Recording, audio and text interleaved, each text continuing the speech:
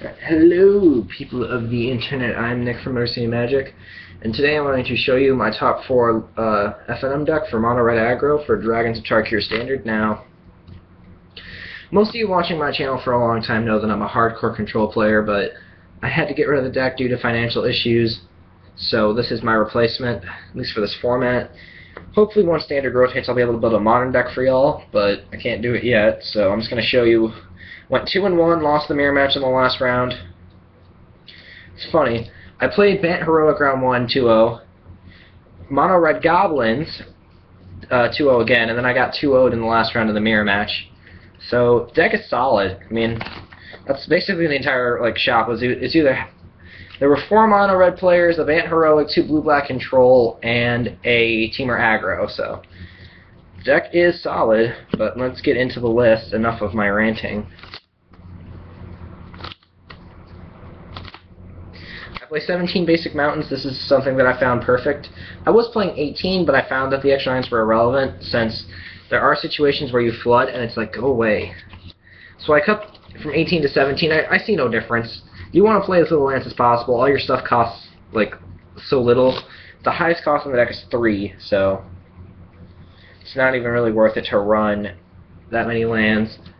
We're going to start with 4 Monastery Swiss Spear. There's a reason this card's like $4 right now. It's just great. It's a 1-2 for red, Haste Paralysis. Can come in on turn 1. Turn 2 you can play either a Crow and Crusader or Hammerhand. Take 5.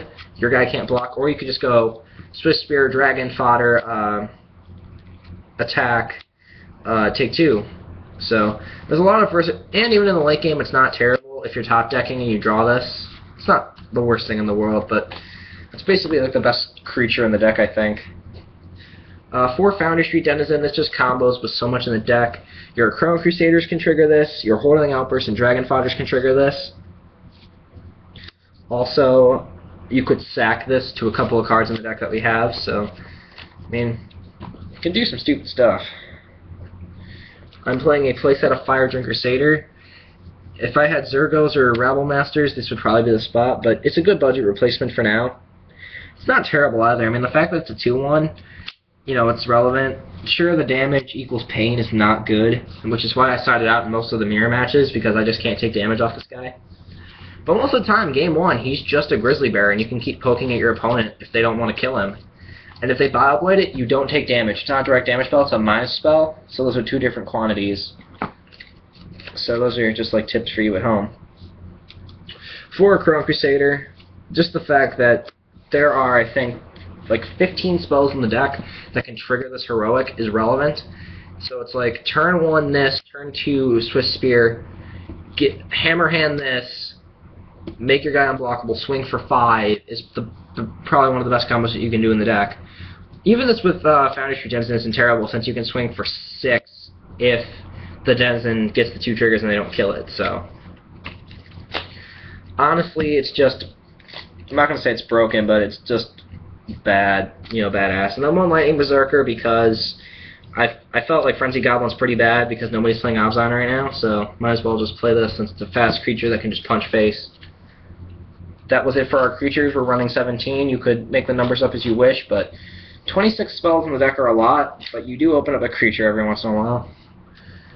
4 Titan Strength to help trigger your heroic, and you can do this on your own upkeep, so to where you could target your heroic guy, get your token, and then for example, if you have a Crow and Crusader, you could go turn 1 this, turn 2 upkeep this, scry, figure out your draw, and then you get your +3/+1, and you get your token, but it makes it vulnerable to removal, so I don't know if you want to do that or not.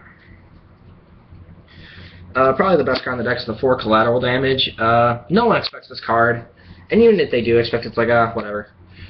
You know, the fact that you can just sack tokens to this and lightning bolt your opponent is pretty stupid. You know, you can go on turn 3 I can deal maybe 10 damage and they're already at 6 or something and they're gonna die. Or they go to 9 and they're within 3 burn spell range. But still, just stack tokens to it, done, the game over. 2 main deck lightning strikes because I still hate Goblin Rebel Master, I hate Goblin Pile Driver, just anything with the word Goblin in it dies. It's a burn spell to the face. The problem is it's 2 mana and the curve in the deck is really low and it wants to stay low.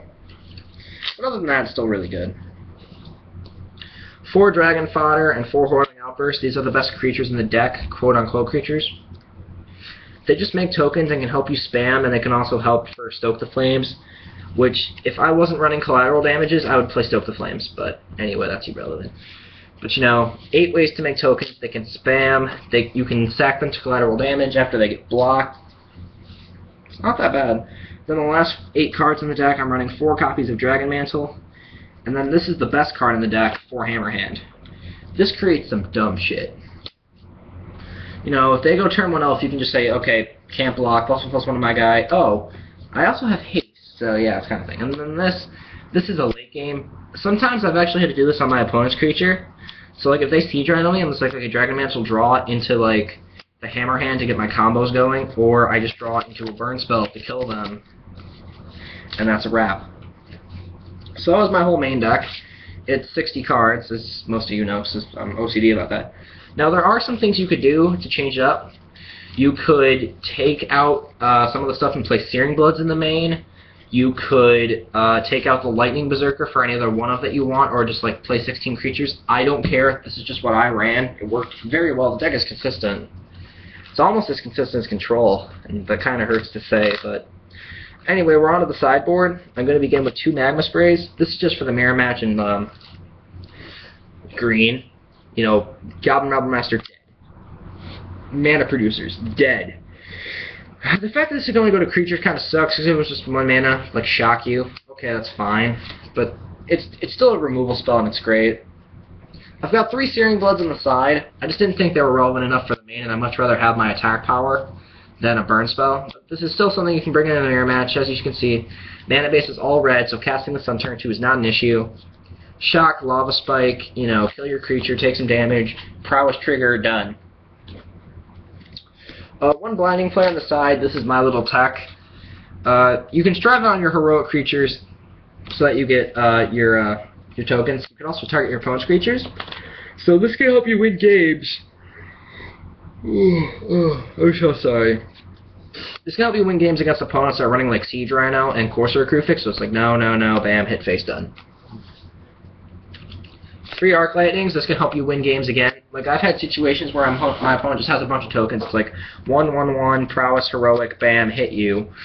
There was one situation where I went 1/1, won my opponent to kill 2 Goblin tokens, and I was able to attack for the win with a Lightning Strike. They were able to get down to 2, tapped out, I was able to Lightning Strike them, and that was the match. 3 Active Treason.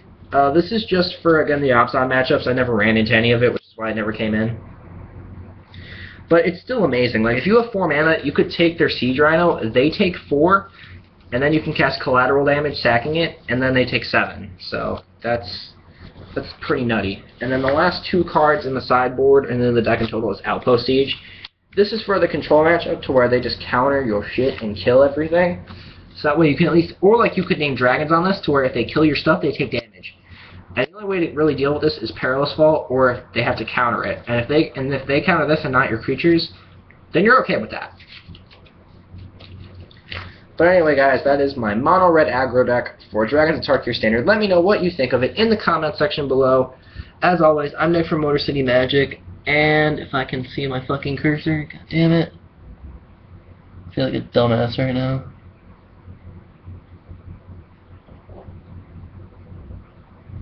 Alright, I'm sorry for this, I'm like tired. Anyway, I'll see you guys tomorrow.